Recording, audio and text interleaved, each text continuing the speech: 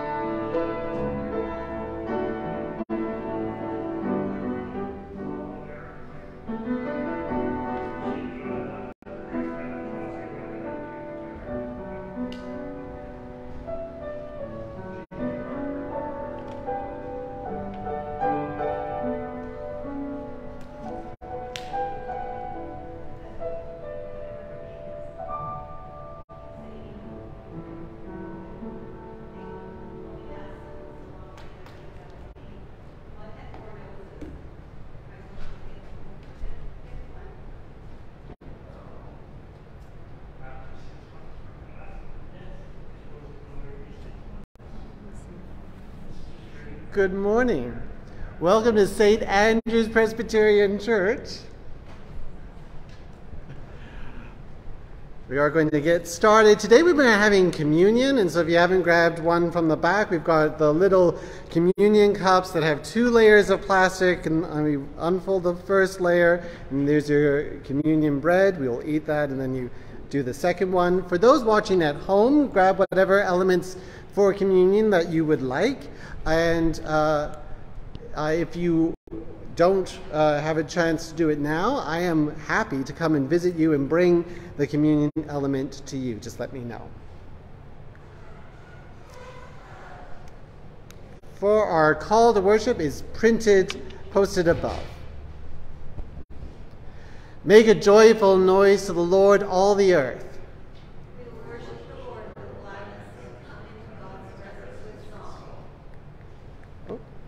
Know that it is the Lord God who made us, and we are God's people.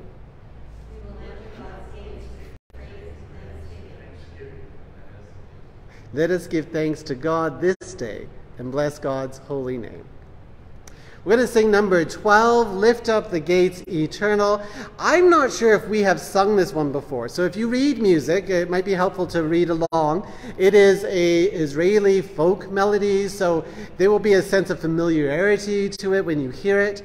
One note, though, if you're reading along, that we sing the refrain, and then verses 1 to 3 all together, then the refrain, then verses 4 and 5, refrain, 6 and 7 or something like that. So verses go in clumps with the refrain in between. That's number 12, Lift Up the Gates Eternal.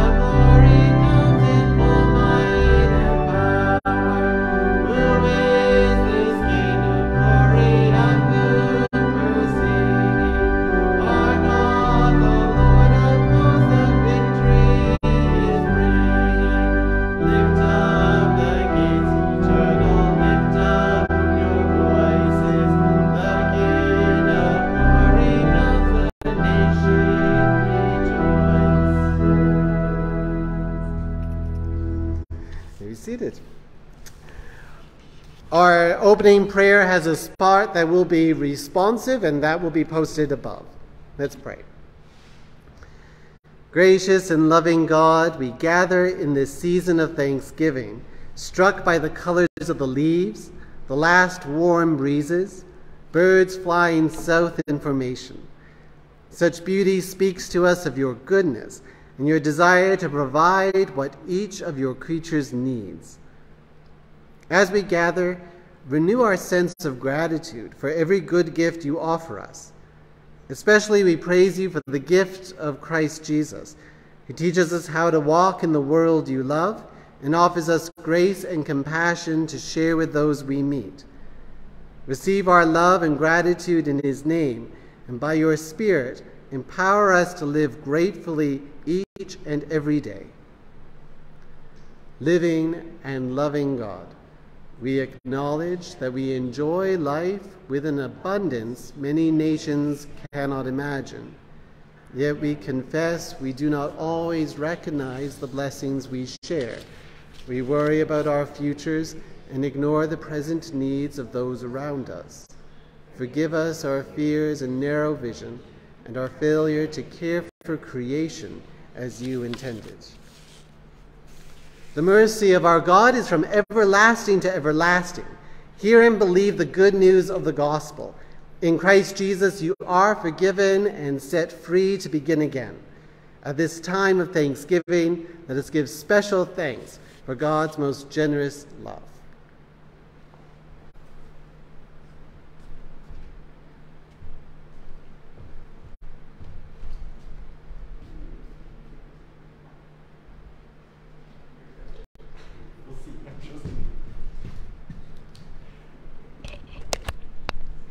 Today is Thanksgiving, and so we have so many things to be thankful for. I'm just thinking, I've got my Thanksgiving dinner we're doing tomorrow night, and I've got the turkey going, but I haven't got enough. Inflation and food prices have been so high. I don't know if I'm going to be able to afford all of it. It'd be wonderful if someone could give me some cash.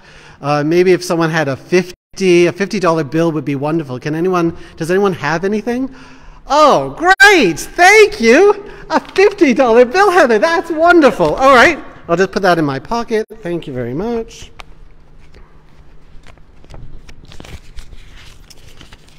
There you have a little example of gratitude. Maybe not quite enough gratitude. I don't know. If we had kids watching today, or maybe those watching at home, I imagine there being some gasps. Heather just gave the minister money, cash, and he just put it in his pocket? Oh, we know he's taking lots of money, but we didn't think it'd be so direct. Goodness.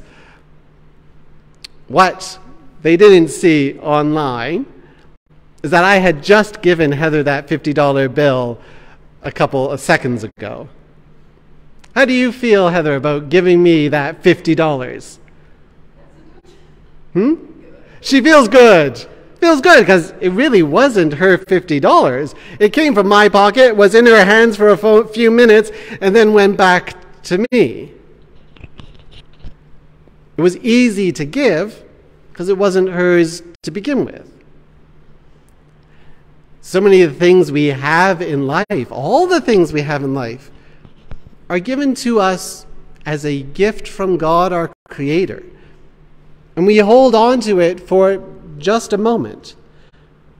There comes a time in all our lives when all our things will be given back. If we are blessed to live long enough, we will watch that process until the point where we give our lives itself.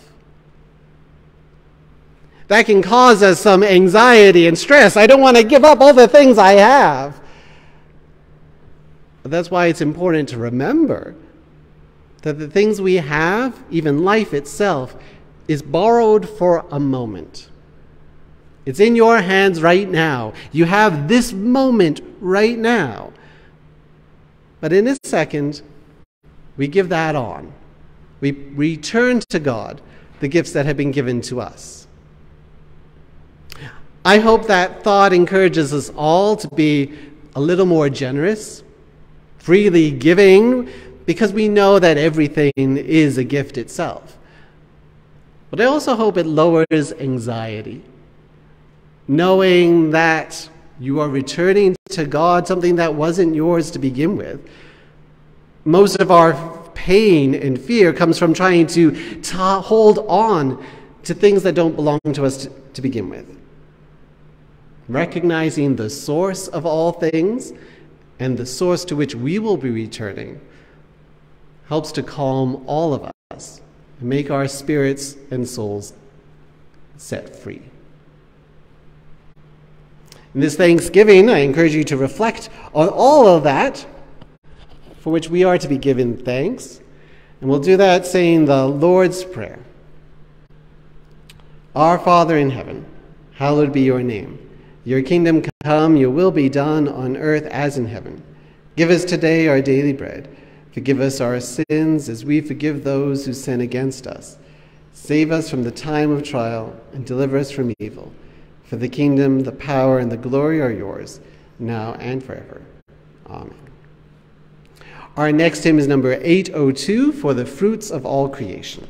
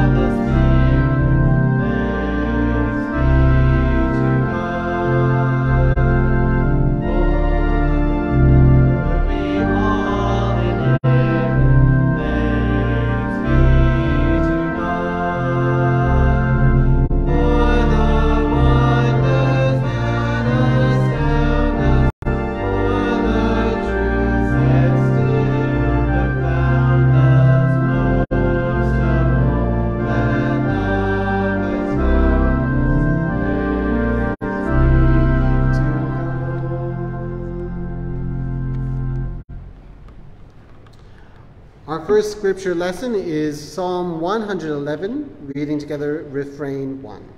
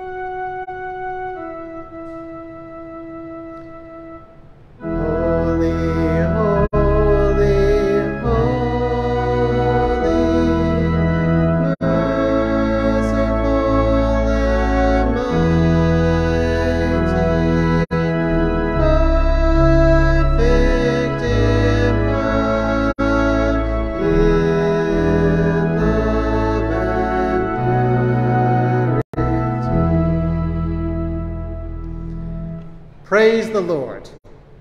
I will give thanks to the Lord with my whole heart, in the company of the right in the congregation. Oh, holy, holy, holy, merciful and mighty, perfect in power, in love and purity. Great are the works of the Lord, studied by all who delight in them. Honor and majesty are the works of the Lord, whose righteousness endures forever, whose gain renowned by wonderful deeds. The Lord is gracious and merciful. The Lord provides food for the faithful, ever mindful of the covenant. The Lord has shown people works of power, giving them the heritage of the nations. Holy, holy, holy, merciful and mighty, perfect in power, in love and purity.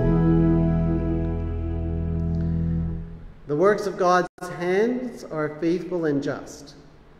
All the precepts of the Lord are trustworthy. They are established forever and ever.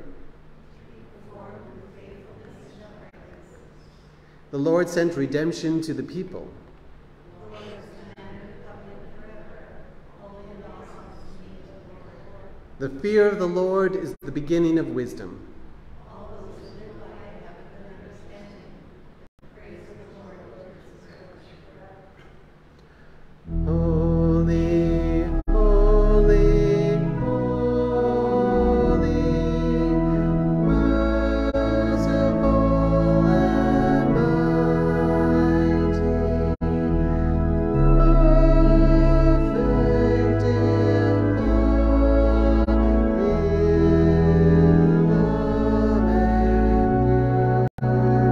purity. Our gospel lesson is Luke chapter 17, verses 11 to 19.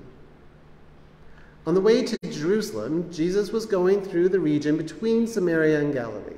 As he entered a village, 10 lepers approached him. Keeping their distance, they called out, saying, "Jesus, Master, have mercy on us." When he saw them, he said to them, "Go and show yourselves to the priests." And as they went, they were made clean.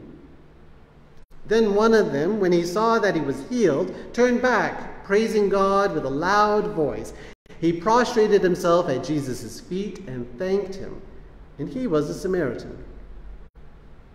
Then Jesus asked, "Were not 10 made clean?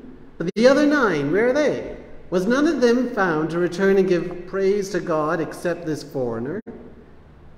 Then he said to him, "Get up and go on your way. Your faith has made you well." The word of the Lord. Let me start with the easy sermon. Jesus heals 10 men of leprosy. Only one turns back to say thank you. Be the one that turns back. Say thank you. It puts out such a positive energy out there in the world, and our world needs more positive energy. Whether it's your hairdresser or the bus driver or the waiter, say thank you. We all like it. We've all felt the way Jesus has felt. We're not 10 made clean, but the other 9, where are they? Only one person said thank you? You cooked and cleaned and no one cared. You went out of your way to help and they didn't notice. You don't need accolades, but they can't afford one measly thank you? It doesn't hurt, does it? But instead of moping that the world doesn't say thank you enough, why don't you be the person to say thank you first? Get the trend going. Be exuberant and excessive in your thank yous. Think of one person right now who could do with an extra thanks from you? I know the moment's passed. The dinner is already long digested. Financial aid was given years ago. The kids are all grown up, whatever it was. You owe thanks on. It is never too late to give it. Turn back, the way that this man with leprosy did. Make the extra effort and you will brighten someone's heart. If someone from your past unexpectedly said thank you to you, how would you feel? A little thanks could change your whole day, maybe your whole week. Maybe you say thank you just at the moment when the other person is feeling the most discouraged. Maybe it makes them take a deep breath and realize their life mattered more than they thought. What power is in your hands already? Use it wisely. Say thank you. Not only is it good and healing for the other person, but saying thank you is healing for you too. The practice of gratitude has, in my opinion, the single greatest impact on your spiritual and mental health. Maybe getting into the habit of prayer can be hard for you. Maybe you struggle with reading your Bible. Maybe you can never make it out to church. If you can't do any of those things, at least just practice saying thank you more often. That alone is going to bring you closer to God. The more we practice saying thank you, the more we realize how blessed we are, how everything is a gift, how lucky we are to be right here in this moment now. Gratitude is a spiritual medication that can be used to heal anxiety, misery, existential despair. If you're going through a hard time, practicing more gratitude can be as healthy for you as going for a walk or changing your diet. When everything seems to be going wrong, stop and take a moment to say thanks for everything that's going right. Your eyesight, your knees, your breath, your ability to think about things to complain about. Not everyone has all those things. But if you have even one of them, you have much to say thanks for. Gratitude won't solve all of your problems, but it will calm your heart enough that you won't be overwhelmed by those problems. Gratitude is so powerful. It changes the world and it changes you. So be like the leper who turned around and say thanks. Here ends the easy sermon. I want to dig a little deeper into the scripture text that we have today. One man with leprosy said thank you. But were the other 9 really ungrateful? Did they not care that they had just been healed? Jesus sends them to a priest, and even before they arrive, they start to notice that their bodies are feeling better. The feeling comes back to their nerves and extremities. They start moving their fingers again, or maybe their fingers grow back. Maybe leprosy is just simply stopped, or their bodies restored entirely. We don't know the nature of this healing. But I know they're standing a bit taller and breathing deeper, and they know they've been healed. Do the other 9 just shrug their shoulders and say, "Oh, that's not bad," and move on with their day? I can't believe that. This moment is too amazing, especially when you consider what the people with leprosy had been going through. Leprosy, otherwise known as Hansen's disease, had a high social stigma. It's not highly contagious, but it horribly disfigures people affected with it. It looks terrible and must feel worse. And that made people with leprosy social outcasts. No one wanted to get close to someone with leprosy. And that's probably why these 10 men were together by themselves. They've been separated from their communities, from their families, from everyone. It's bad enough to be sick, but to be sick alone? We saw in the pandemic how uniquely painful that is. No wonder they cry out to Jesus, "Have mercy on us." I don't think that was a statement of faith. I think they cried out that same thing to everyone who walked by. "Sir, madam, have mercy on us." Jesus didn't say to them, "I will heal you."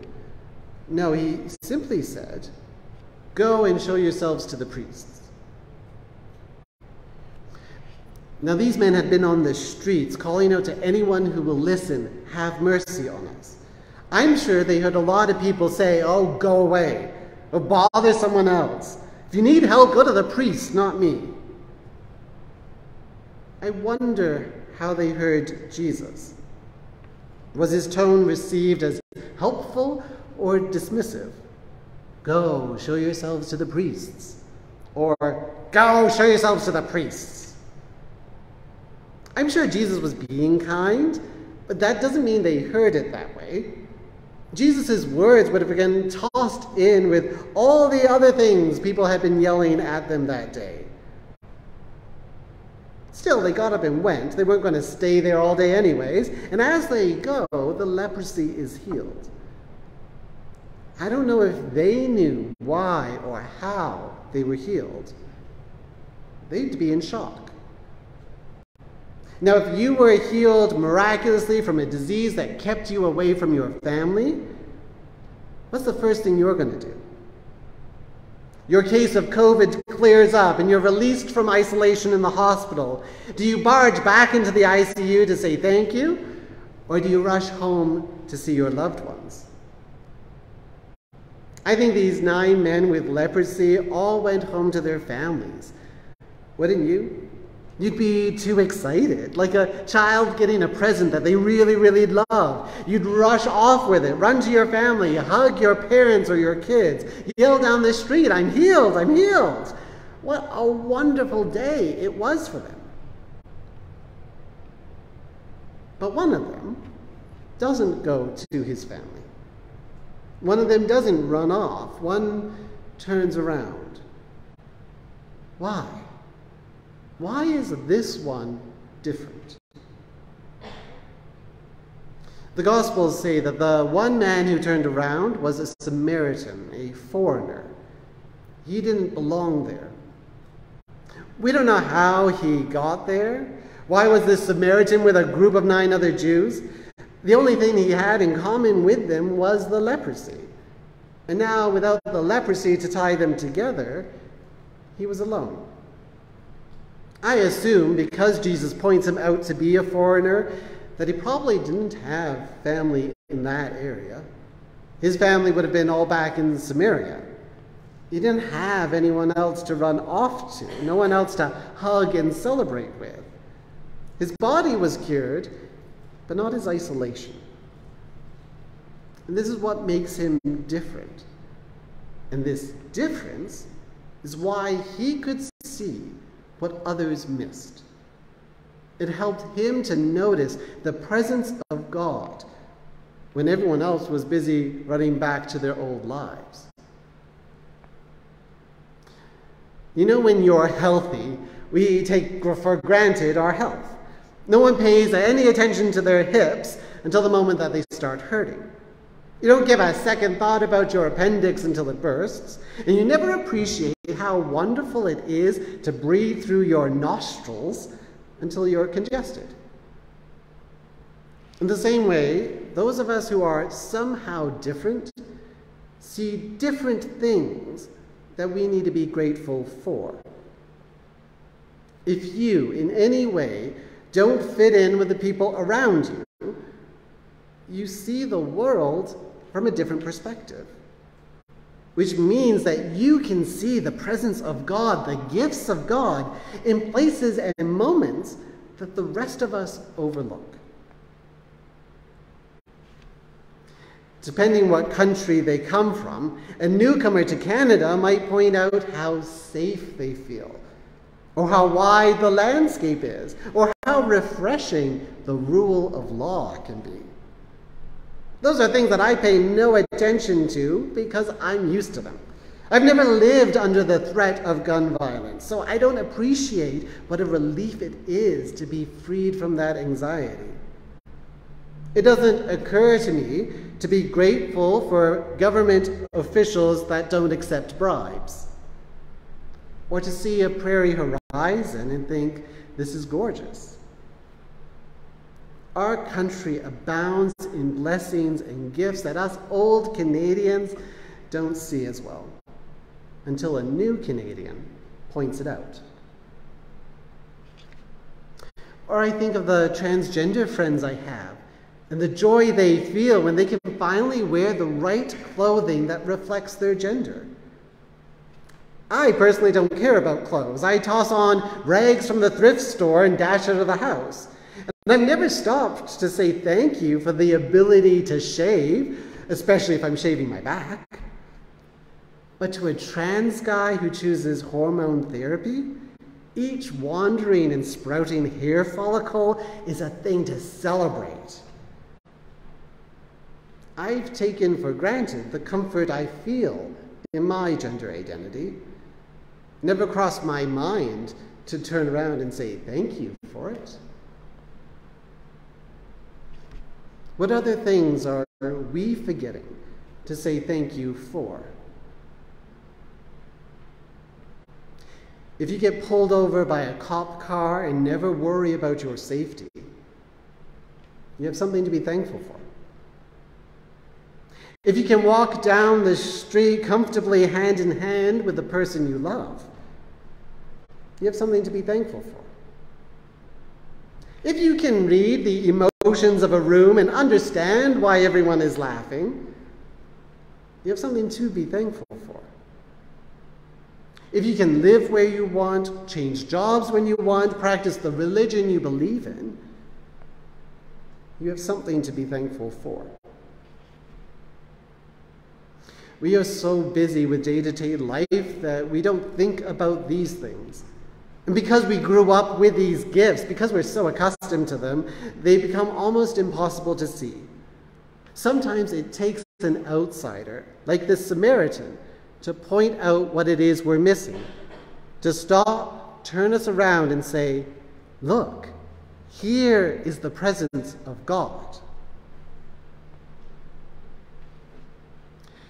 As you're making your list of things to be grateful for this Thanksgiving, I invite you to consider the things that we're overlooking. What ways has God blessed you that you've never even considered before? Think of the Samaritans in your life. The folks are just a little bit different from you. What things do they point out? What are they thankful for? Find that and you'll find something you have in common with them. Another reason to stop and praise the God who made you. Praise the Son who heals you. Praise the Spirit who keeps us breathing. And in the same way, maybe you're the one that's a little bit different. Maybe you're like the Samaritan in this story. You see something in our world that others have been taking for granted. You see reasons to rejoice in God when others are despairing. You have good news. So share it. Give thanks. Rejoice. It is a gift to be able to point out more of God's gifts. Let others see your gratitude, and God's hope is going to shine right through you. Let's all give more thanks and praise to God. Amen.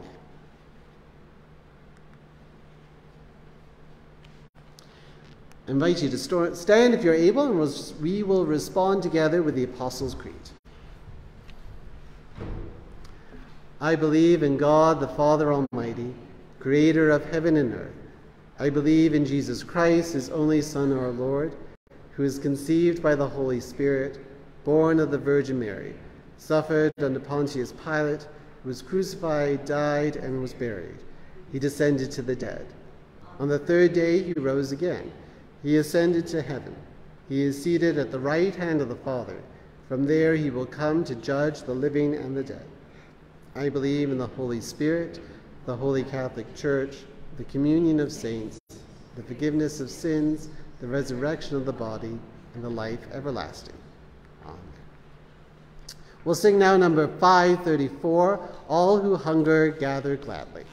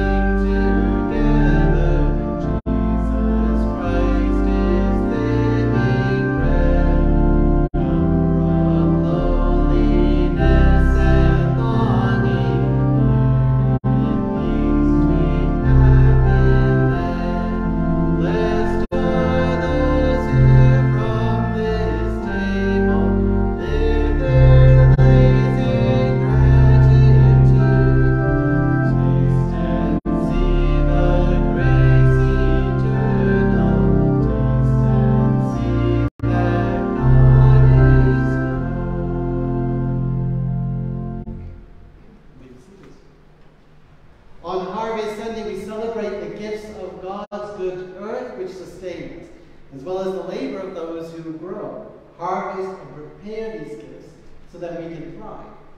Today, let us share our own gifts with you, offered so that the ministry and mission of Christ's Church can strive. Your offering can be received at the back as you leave this morning or made online. Let's pray for those gifts. Gracious and generous God, we offer our gifts in gratitude for all we receive from your hand.